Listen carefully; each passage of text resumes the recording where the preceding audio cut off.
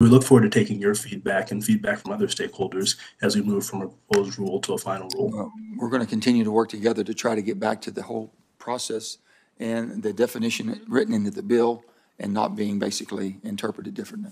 With that, we'll turn to Senator Barasso. Thanks, Mr. Chair. Mr. Adiano, let me just continue. I understand under the IRA, the leased electric cars, and the chairman agreed with me when I mentioned this earlier, are not subject to foreign source content requirements, to consumer income limits, or to vehicle price limits. Leased cars, is that correct? So leased vehicles are treated differently than purchased So I'm vehicles, correct. Senator. All right. So that means that somebody making over $1 million a year under this administration in your plan could lease a $100,000 electric car that contains lots of minerals from China and still benefit from a $7,500 tax credit. Do you believe that's a good use of taxpayer money?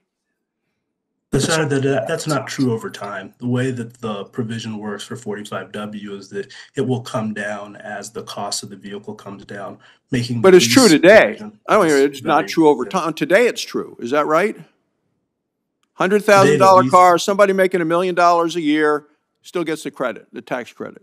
Today, the lease vehicle credit is the same as the 30D credit. But Senator, what I was trying to explain was that the way that the bill was designed was to make the purchase credit more valuable in order to incentivize the domestication of the supply chain. That's why we're seeing the movement of the supply chain back to the United States and our allies, is because over time, our car companies like Ford and GM know that they're going to be able to sell vehicles. The chairman of the committee has made clear that the way the bill was designed and the way that it's being implemented are very different right now. And this is one of these abusive areas that I think the American people say, hey, we're subsidizing very rich people who are liberal, who have these elitist views on the West Coast, are getting big payoffs because they're into this kind of thing when these cars don't work other places. Mr. Turk, you testified before the committee February of 2023. At the time, the chairman and I both raised concerns about the department's grant negotiations with Microvast, a China-based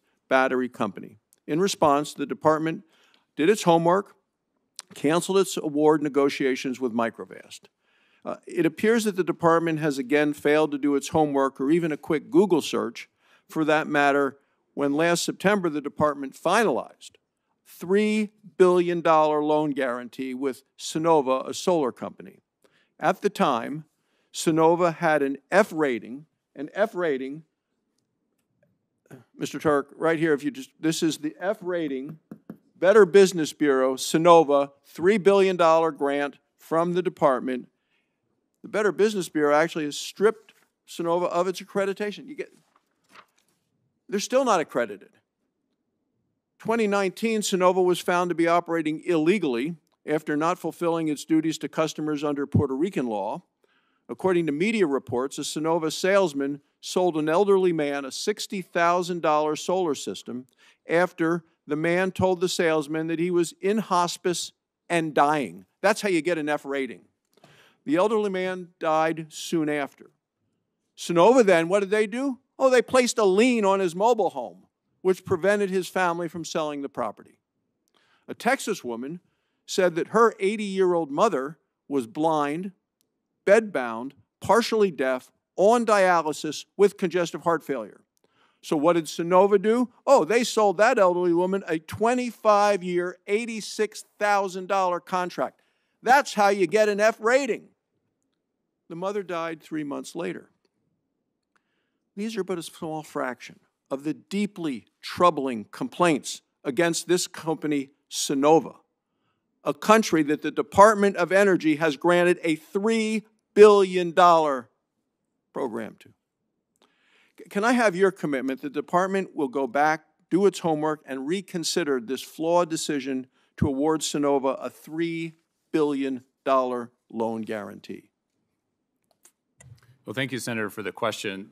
Let me just say we're continuing to do our homework and make sure that we have improvements throughout our processes. You mentioned Microvast. We have put in place and we are improving and strengthening what we call our RTES, our Research, Technology, and Economic Security effort, to take advantage of public information, intelligence information, expertise that we have at our department and our labs to make sure that we're doing the scrutiny that the public the taxpayers deserve and demand. So we're continuing to improve that process. Our loan program, this is a program under our loan program. This is in conditional commitment right now, and so we are continuing to do our due diligence, continuing to do our homework. We are looking for ways to make sure that solar PV technology is accessible to everyone, including low-income folks. And that's what this loan is about. And we are using the leverage of this loan, all our due diligence, to make improvements to make sure that we have the highest standards going forward. So that's the process we're in right now with Sunnova, with these discussions in the conditional commitment. Well, it's been a finalized $3 billion loan guarantee already. I think you did the right thing with Microvast, pulling back. Should have been done beforehand. Shouldn't need a committee here and a chairman and a ranking member pointing out how bad this company is before the administration goes back and says, well, maybe we shouldn't give them the $3 billion. Thank you, Mr. Chairman. I have additional questions. Absolutely, for Senator. time. Senator Heinrich. Thank you, Chairman. Secretary Adeyemo, as Congress intended, the Inflation Reduction Act incentives are dramatically accelerating the ongoing clean energy industrial revolution, I'll call it, and really